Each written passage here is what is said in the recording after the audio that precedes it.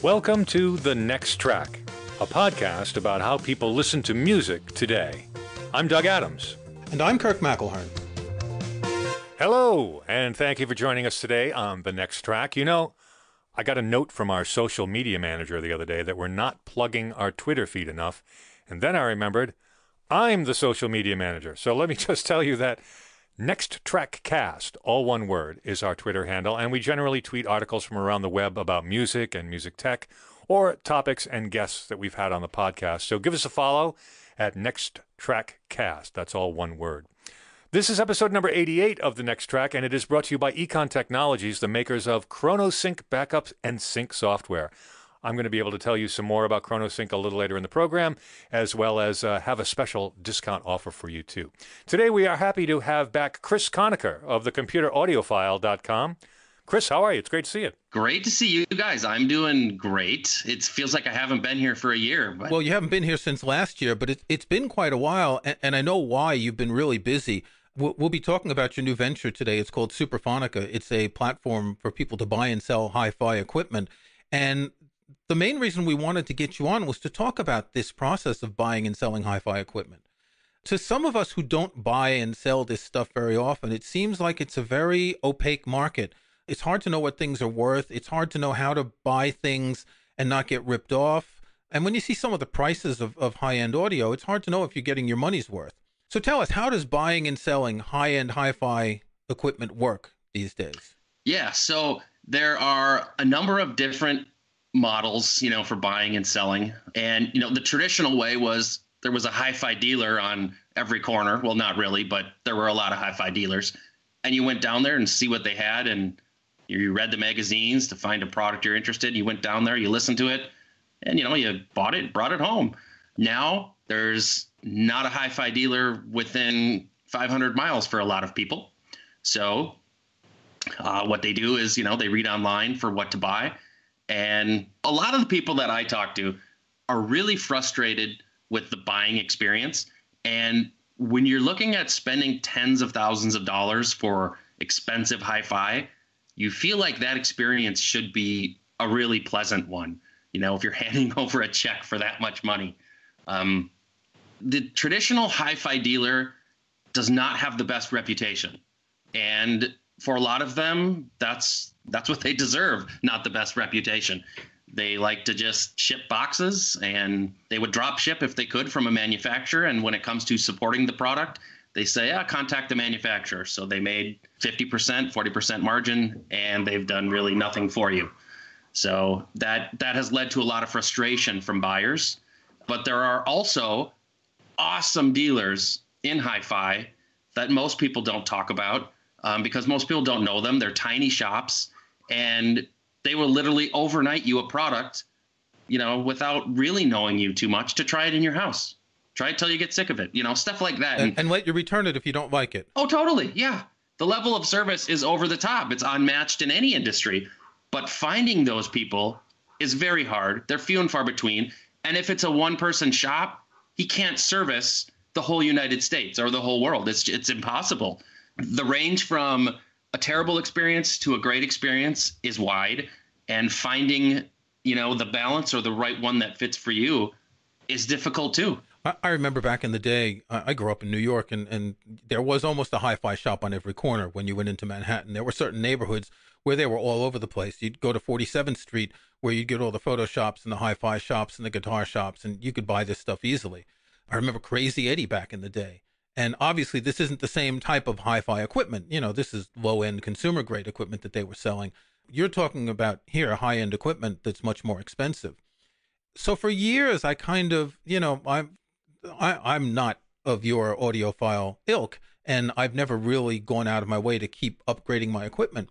But a few years ago, I lived in a town called Gap in France. The last year I was in France, and I wanted to upgrade my stuff, and I found one of these little shops, 2 or 3 people, and they did TVs and they did stereos, and they had a listening room, and they took a lot of time, and they let me try a bunch of different speakers to find what I wanted and try amplifiers. And it was a good experience. It was really quite good. But I think that this sort of dealer today is an awful lot like computer dealers. They just can't make a living anymore because there aren't enough people who are buying product from them. Back in the day, you'd buy a computer, they'd sell you maybe Microsoft Office and some utilities and some peripherals, a printer, a scanner.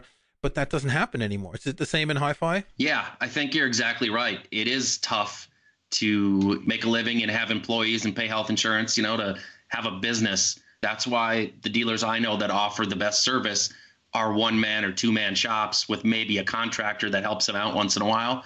It is just, it's very hard. And, for whatever reason, there are many reasons why people aren't, buying high-end, hi-fi or whatever anymore. But yeah, it's very hard. That was going to be my next question. Do we know how many people are buying this sort of equipment compared to 30 years ago? When Doug and I were growing up, we were a little bit older than you. Everyone had to have a stereo system in their house. It was an essential thing. Now, today, you just need a Bluetooth speaker, and that satisfies most people.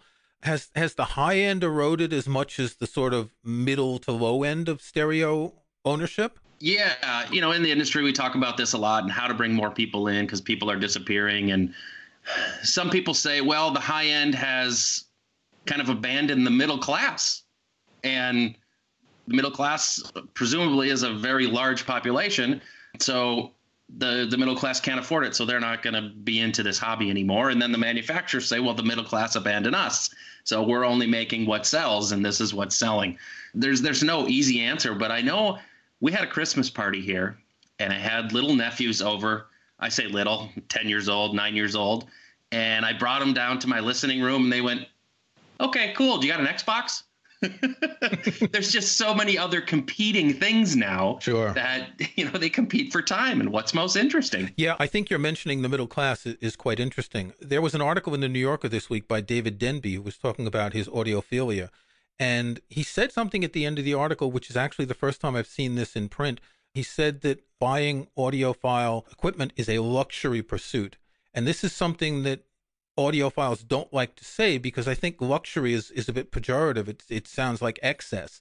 On the other hand, I read Stereophile. I have this thing called Readly. I don't know if you've heard of this. It's a subscription service. I pay £8 a month and I can get like 500 magazines, and they have Stereophile and Sound and Music. So I've been keeping up on the audio stuff through that. And Stereophile, there's an ad for this turntable, which is one of these multi-level turntables on these pillars, and it's $40,000. And I find it hard to accept that this industry is trying to broaden the base.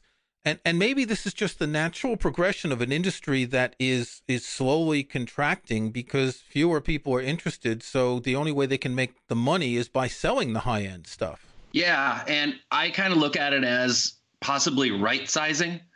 There are so many manufacturers out there chasing, the same limited amount of customers. So unfortunately, some of them are going to have to go away. You can't survive. And yes, they are making the products that are going to keep them afloat. And, and it's weird too in this industry. A lot of the manufacturers are very small shops founded by guys who are ultra smart, double E's, geeks into audio, and they build what's interesting to them. So building a $500 turntable may not be interesting to them. So they're going for, here's the best I can do. And you know what? It's going to cost $40,000. So be it. And voila, it's selling great. It's a weird industry, though. But when you say selling great, what does that mean? Do you have any idea of, not specific articles and specific numbers, but when someone makes a product like that, how many units can they expect to sell? Yeah, that's something that they don't want to tell you. True. And it's all over the board, too. One $40,000 turntable manufacturer might sell one of them, and a competitor selling $100,000 turntables might sell 10 of them. It's just all over the board, and it's who you talk to and who's going to be honest. Is a manufacturer going to tell me, as a member of the press, I only sold one of these in the last 3 years? Probably not. No, they'd be like Amazon, who doesn't release sales figures for Kindles. Even though we know they're selling millions, they don't want anyone to know how many millions there are. And in the case of the $40,000 turntable, it would be embarrassing if they've only sold 3.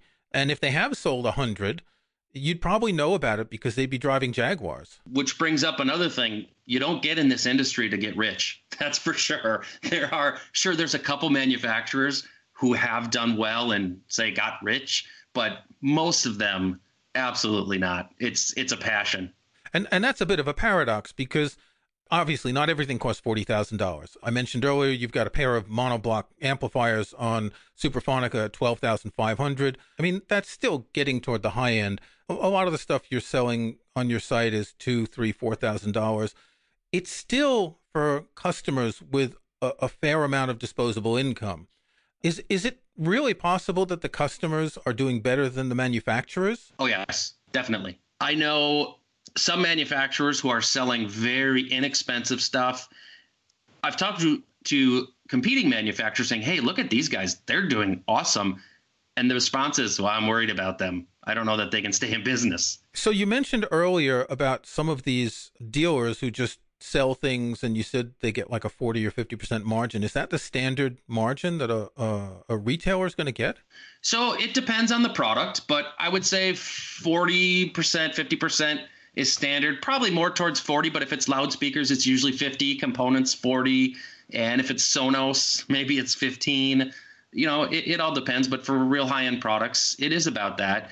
And it frustrates both the consumer and the manufacturer when they have dealers who just ship boxes and don't really support the customer. And it's really, really critical when it comes to computer audio.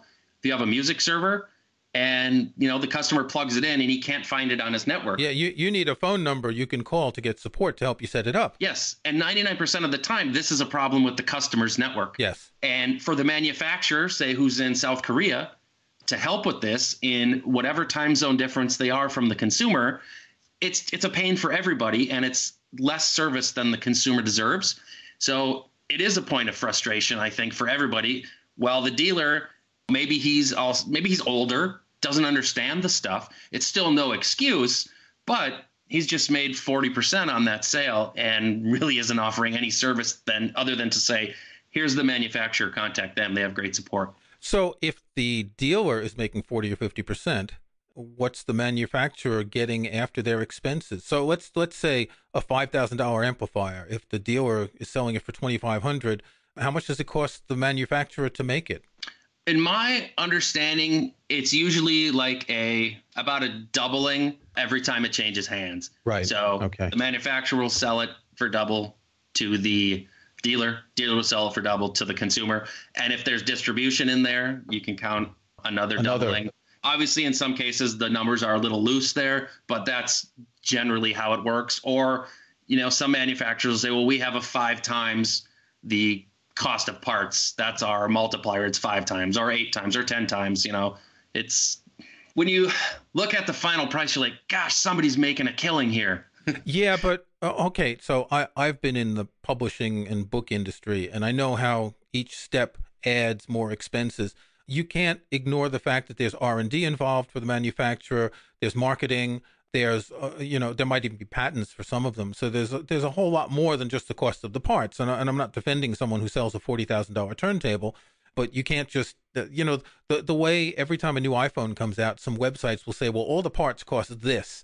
But that's not the cost of the device. You know, you've got everything. You've got the infrastructure. You've got the packaging. You've got the you're transporting the goods. You've got taxes. You've got salaries. So. And think about it. What if Apple sold 100 iPhones a year? How much that product would cost?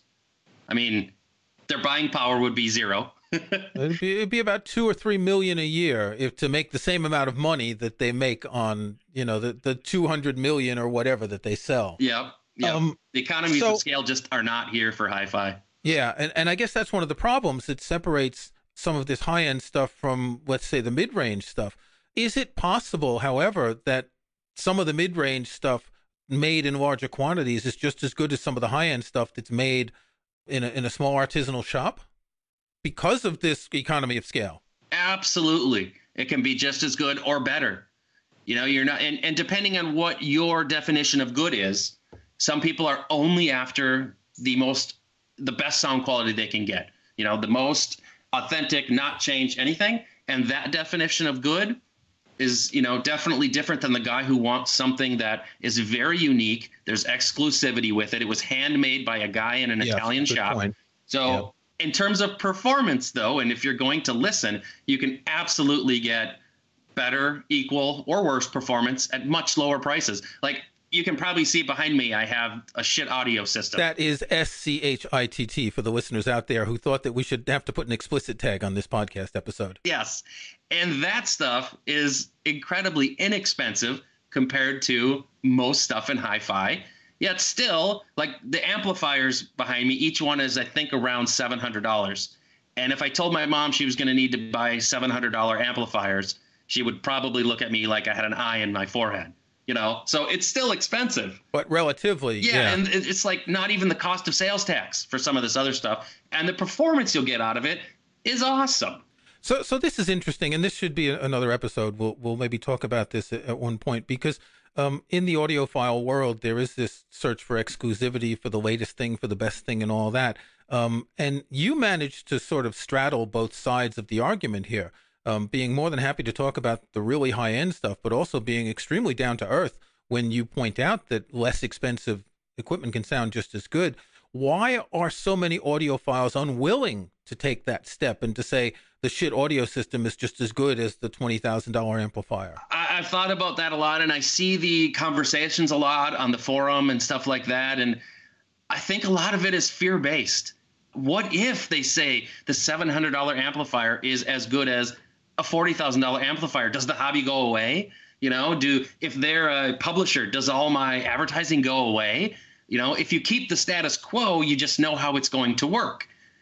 Who knows? It may be better if we all said the $700 amplifier is way better. If everyone said that and they thought that to be the case, wow, just think of the larger audience we could have. Indeed, the larger audience and the less of a feeling of this sort of being kept out of a secret club in a certain way. It's interesting. So a while ago, I wanted to upgrade the amplifier in my office, and we had Andy Doe on. We talked about how one goes about buying an amplifier. And so I did buy an amplifier, and we'll probably do another show about that, about the result of this. But on your forum, I was asking some people about it, and when I mentioned the brand, someone replied, "Sniff, that's a lifestyle brand." I didn't realize that lifestyle was an insult in the audiophile world, but I have since learned that this is the case. As if a lifestyle brand, let's call a consumer brand, it's a Yamaha amplifier, and you've said many good things about Yamaha products in the past, as if for some reason it is an inferior product to whatever $10,000 amplifier the guy has. Yes, that's the old guard. Those guys just, you know, again, I think it's fear-based. If, oh, that's a lifestyle product, it can't be that good. Or what's going to happen is my hobby going to disappear if lifestyle products all of a sudden take over? You know, it's the old guard. It makes no sense to me. It keeps them happy. I just think, you know, if you're buying Yamaha or whatever, it can perform awesome. So stop the nonsense about calling something lifestyle. But on the same token, the reverse is true of the word audiophile shouldn't be a pejorative. You know, people who want the best sound, why is that a bad thing? Certainly there are extremes in the hobby that we would all look at and go, wow, that's crazy. But so be it. It's like that with anything. Yeah. Right. Can we just pause for about a minute here, and we'll get back to some more about buying and selling new and used hi-fi gear, and we'll also talk about Chris's new venture, Superphonica.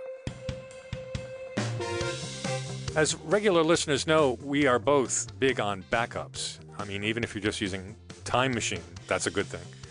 But there are many situations where you may want more than Time Machine's one-trick pony, and that's why you should have a look at ChronoSync from Econ Technologies. ChronoSync is a superior backup and file synchronization app. You can use it to do backups to and from any mounted volume or server. In fact, anything you can mount as a volume can be used for backups. Of course, ChronoSync is ready for High Sierra and the new APFS file system. And there's a couple of things that I really like about ChronoSync. First, you can do some really fancy scheduling. Once a day, once a week, monthly, or any combination. You can schedule different scheduling tasks at different times. And you can trigger backups based on file system activity. For instance, you could use ChronoSync to back up a particular folder when the files you're working on have changed. Say you're working on a big video project or a huge CAD file. It's a breeze to make incremental backups while you work. And I say it's a breeze because ChronoSync has a terrific setup assistant that simply asks what you want to do, when you want to do it, and then bam, you're done. ChronoSync does so much more than I have time to talk about here, like drive cloning, bootable system backups, syncing iTunes libraries, I highly recommend downloading the 15-day trial to see how it can fit into your workflow. In fact, because you're a Next Track listener, when you decide to purchase ChronoSync, you can save 25%. Now here's what you do. You go to this episode's page at thenexttrack.com. This is episode number 88, and click the link there that takes you to the ChronoSync page, and the 25% savings will be yours.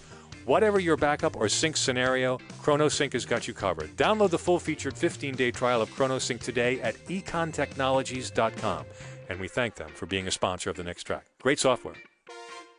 So it seems to me that a lot of the people who you're talking about here are people who do spend a lot of time buying new equipment and eventually selling their older equipment to upgrade, to go from one thing to another. I see this with cameras. I'm a bit of a camera buff, and people will buy a camera and a couple lenses, and then they'll buy the next camera, sell the previous one. How much of a sort of upgrade ladder is there for a lot of audiophiles? There is an endless upgrade ladder. And for some people, that is part of the fun. You bring in some components and you love the sound. You maybe got tubes on your amplifier this time, and then after a while you want something different. And the beauty is you can sell it and buy something new. It's, you don't have it forever. And when you're talking stuff that is fairly expensive, it's just difficult to put that on the shelf and say, okay, I'm going to invest full price into this next thing and have money sitting on the table. But yeah, part of this hobby for some people, it is, I want to buy one system and I never want to change it. For others, it's this continual path of, it's a journey, and that's part of the fun for them. And I look at both of them as equally okay. Some people will look at people who continually upgrade with a negative viewpoint. And I'm like, well, why should you care? That's their hobby. That's what they do. And if that brings them enjoyment and fun, so be it. What kind of price can you get? Let's take a $10,000 amplifier, a year old. How much can you get used roughly? Roughly, I think most people start at 50%, but it also depends on the manufacturer. If it's a very exclusive manufacturer has really high resale value, I think you can look at the same when it comes to like cars. If I'm selling my Honda, that's from 2003, it's going to bring me more than a 2003 Kia. Because back in the day, Kias were not built as well, or they didn't have the reputation, even if they were. So, right. It's all manufacturer reputation. And if certain products don't last from certain manufacturers, or, there's all kinds of things. But I think generally people start off with 50%. And I've sold some audio equipment on eBay, and I've never had a problem. How safe is it to buy? And see, here I am, I've sold stuff, and I know that my stuff was good, but what about other people's? How safe is it to buy on eBay? So I have a quote on the new site, from Abraham Lincoln. I bought it online. It must be good. So you've set up a new platform called Superphonica for buying and selling hi-fi equipment. Tell us why you did this. I did this for a number of reasons. First, I want to expand my publishing platform on Computer Audiophile. I want to be able to hire more writers. I want to be able to hire good writers. I want measuring equipment so we can measure this stuff that we get in for people who are interested. Or I want to be able to have an outside lab measure the stuff. And I don't believe in getting stuff for free. I could ask people, can you measure this for me? Or can you write an article for me? I don't like that. So I want to be able to afford to do this. And so how am I going to do that? I could raise ad rates. I could do all kinds of things. And then I thought, I've wanted for a while to create a marketplace as well. So there's disruption to be done in this area. And there's definitely better services to offer people. So I thought this is kind of the marriage of something I've wanted to do and something that can help bring the publishing platform further. Yet your fee is relatively low. It's just 1%. I guess on a $40,000 turntable, that comes out to a lot of money, though. Yeah, but our maximum is $349. So we're looking at this like, what stops people from listing stuff and selling it? Because I know a lot of people who have stuff sitting in their basement, just like, it's too difficult to sell, or I don't like the fees, or, whatever. And we thought, how do we make this easy for people and offer a reasonable price for the services offered? I don't want to gouge people because I hate getting gouged. So we said, let's just charge people 1%, maximum $349. And we don't like the grandfather's classifieds where if you want to bold it, that's an extra $250. Or you get into the middle of listing your product And by the time you're done, you've spent $40 on, do you want a larger picture? Do you want this? Do you want that? I'm just like, I don't like that. So I don't want people to have that experience on a site that I put my name on. Granted, it's probably good business because a lot of other sites do it, but we're looking at this as a marathon, not a sprint. This is a long-term thing. We're not throwing this site at the wall to see if it sticks. This is a platform that took us months to build and come up with this. So we think 1%, that's good. If we're bringing the buyer and seller together, 1% is fine with us. Yes, we'd like it to be 20%, but that's ridiculous. And this is both for professional hi-fi dealers and individuals to buy and sell, correct? Yes. When I thought about that, I was like, okay, if I'm searching for a new DAC and I know the model I want, say I'm looking for a Berkeley Audio Design Alpha DAC, and I search for it on Superphonica. Oh, there's a new one and there's a used one right there in the search results. I thought, what could be better? You know, if I didn't previously think to search for used, well, then I would only look at new, or, you know, vice versa. Now I can see both. I can see the price and I can decide which one works for me. And if those DACs have sold in the past on our site, the prices of all of them will be out there and they'll be marked sold. So you can see, am I getting a fair price for the used one if I buy it? Or, you know, am I going to wait? Or I'll just take the new one. So that's kind of my thinking was, how would I like to see this? I want both in one spot. You know, you mentioned you're a camera guy too, or, you know, a photographer. So I shop at B&H a lot. And they split the new and the used into what seems to be totally different websites. Yeah. And when I'm searching, I'm like, oh, do they have this used? I got to click over to the used side. And I don't like the separation. Obviously, it works for them and it's a decision they made, but I prefer everything the same. Like I was looking for that new Sony A7R III, which seems to be a very cool camera. And granted, they're not going to have any used, but it would have been cool to see new and used show what up. The price is of a used. Yeah. Or if you really want to dump some money on a Leica, it'd be interesting to see what kind of price you could get a used one for instead of foraging for a new one. Yes, or if you have one you want to sell, hey, let's see what they're all have sold to know for. What it's worth. There we go. So a lot of these camera stores, they will buy back your equipment if you buy something from them, but it's good to have an idea of what they're selling it for because they're going to buy it back for about half, maybe 2/3 of what they're selling it for. And that gives you a little bit more information, and information is power. And what you're describing on Superphonica is really great information for the buyer, but I guess the sellers aren't that happy. Sellers have asked, can you get rid of the price once I sell something? And our response is absolutely not. That's like reverse progress to us. You know, the technology allows us to leave it all out there forever. We're going to leave it out there. And that's the case on eBay. You can look at sold listings. The only problem with eBay is that you'll see the sold price for an auction. And if something was not on auction and it was sold with a best offer, you won't see the offer that was accepted. You'll see the initial listing price.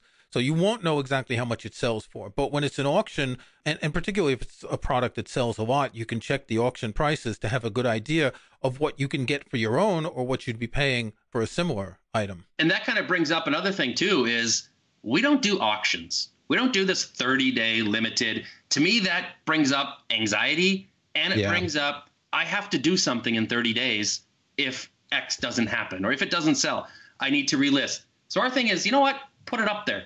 If you want it up there for 15 days, fine. If you want it up there for a year, fine. But it just takes any sort of anxiety or future you need to do something off the table. So what about security for both buyers and sellers? Some of these items are relatively expensive. How are they protected when they buy through your site? Absolutely. That was critical to us because we just put ourselves in those shoes. You know, I don't want to take risks. I don't want to get screwed. So we have the standard PayPal. You can buy through PayPal and you get all the protections included with PayPal. Everybody's pretty familiar with that. But we also worked super close with a company called escrow.com. A lot of people aren't familiar with them. They kind of made their name through buying and selling domains. Like I believe Uber was bought and sold through escrow.com. And if you know anything about domains, you can't just sign over your domain to somebody on the promise that they'll pay because once it's signed over, it's gone. Right. So we worked very closely with escrow to integrate their platform into our site. So how escrow works, it's so cool. You buy something. So as the buyer, you send your payment to escrow.com. Once they receive it, they tell the seller, hey, we have the payment. It's all good. You can send your goods to them. The buyer receives it, says, okay, yep, everything's good. Then escrow releases the payment to the seller. It's awesome. And their thing too is no chargebacks ever. They take the hit. So they take the risk, and their fees are lower than PayPal. Wow. Okay. I know they work with eBay in the U.S., but not outside of the U.S. So if you are selling something relatively expensive through eBay, you can use them like for artworks or, expensive hi-fi equipment. You can use them with eBay. That's one thing we saw is, eBay Motors says, use escrow for payment. Right. And we wanted to take it a step further rather than say, we recommend you use escrow. We wanted it built into our platform. So when you check out and you select escrow, this transaction is automatically created for you on escrow.com. Your username, everything is all set up. So you log in and it's, how do you want to pay the guy? Wire transfer, PayPal, whatever. And we wanted to take it a step further. So we love escrow. It's just the coolest thing. So browsing your site, not everything is $12,500. There are people selling headphones, and here's one that's got a headphone stand, and here's one that's selling a headphone amplifier for $1,000, a speaker for $350. So it's not all high-end equipment. Yeah, very true. I mean, it could be anything, but I like to think it's all high-performance equipment. There's I'm looking now at a pair of Magnapan speakers for $585. Very difficult to ship. But if you've ever heard Magnapan speakers, they are awesome. Some of the best speakers ever. So that, for less than $600, is an incredible deal. Well, anyone who's interested, check out superphonica.com, link in the show notes, of course. Chris, we wish you all the best, because this really is a good idea to create this platform to consolidate all of these buyers and sellers. And I really think over time, this is going to prove very popular. In part because, as you said, you're listing new and used, you're keeping price history, and it's going to be a lot more transparent than what we know today. Yeah. Thanks, guys. We want to bring buyers and sellers together, and sometimes manufacturers selling direct is the best. Other times it's not. So we offer both. Great. Thanks, Chris, for joining us again. Thank you. Before we present our next tracks, we want to thank Econ Technologies, the makers of ChronoSync backup and sync software, for sponsoring this episode. You can download a full-featured 15-day trial of ChronoSync today at econtechnologies.com and then save 25% on ChronoSync. Just go to the episode number 88 page at thenexttrack.com. Click the link that takes you to the ChronoSync website. All right, Kirk, what's your next track? My next track this week is Lou Reed's 1982 album, The Blue Mask. Now, when you look at Lou Reed's career, he reinvented himself a number of times, kind of like David Bowie did. After the Velvet Underground stopped, he came out with the Transformer album. And then Street Hassle was a big deal in 1978. And then in 1982, The Blue Mask was a slightly new direction. And he had his ups and downs. But this was one of the most powerful albums he released post Velvet Underground. And it's a pretty raucous album. The title track, which is the first one, I believe, on side 2. I'm looking at the CD listing, and I can't remember what it was on the LPs. It was either the first track on side 2 or the last one on side 1. It's a loud track. It's very loud, and it's got some really rocking guitar. Robert Quine plays guitar, and it just gave this album an extraordinary sound. Fernando Saunders on bass is a magnificent performer. I saw Lou perform around this time at the Bottom Line in New York. If you don't remember the Bottom Line, it was his cabaret, and you could basically sit, 2 feet from the stage. And it was great in this tiny stage to see Lou, who really projected power and energy in this little space. It's got some good songs. It's got some songs that aren't as good. The Blue Mask is great. Heavenly Arms, The Day John Kennedy Died is interesting. Waves of Fear, Average Guy, and a couple of them aren't that good. One about alcohol underneath the bottle, etc. But it's, like a lot of Lou Reed albums, it's not perfect. It's got good songs and it's got mediocre songs. But this really was a period when he came back from a couple of years of not doing anything great to just give a real kick to the music world. So it's called The Blue Mask, 1982 by Lou Reed. What about you, Doug? Maybe you have heard of the Remains. They were a popular band in Boston and the New England area during the 1960s. They're essentially a garage rock bar band. But they became so popular that they actually managed to get a 3-week gig with the Beatles during their 1966 tour. The sad thing for the Remains is, though, that their drummer quit while they were backing up the Beatles. And even though they got another drummer, it was just never the same. And they broke up shortly after that. And they only released one album. Even so, they were legendary in the Boston area and occasionally would get together and do, one-off nights, sometimes known as Barry and the Remains. When the 70s rolled around and the punk and garage rock revival happened, they also were rediscovered by a lot of people in the Northeast. In fact, I often wonder if the Ramones decided to name themselves after the remains. But anyway, to make this long story a little shorter, there has been a recording found that they did at one of these one-off gigs in 1969 at the Boston Tea Party, which is a club that I've mentioned in the past. Peter Green's Fleetwood Mac did a live recording there. This recording, I haven't listened to the whole thing yet. I only listened to the first song. It's a cover of Hang On Sloopy. There are a lot of covers from that era on this recording. And you might think, oh, Hang On Sloopy, that's going to be pretty wimpy. But these guys really tear it up. I mean, they are the quintessential garage rock band. It's a lousy recording, and it's lousy musicianship, and it's really great. So I can't wait to really listen to the rest of it. It is The Remains, live, 1969, and it's my next track. This has been The Next Track, a podcast about how people listen to music today. You can find show notes and links to some of the things we talked about in this and other episodes at thenexttrack.com. There's also a contact form there you can use to send us comments. If you like the show, we hope you'll subscribe in iTunes or your favorite podcast app. And please think about giving us a review or rating. We'd appreciate that. I'm Doug Adams, and for Kirk McElhearn, thanks for listening. We'll talk to you next time.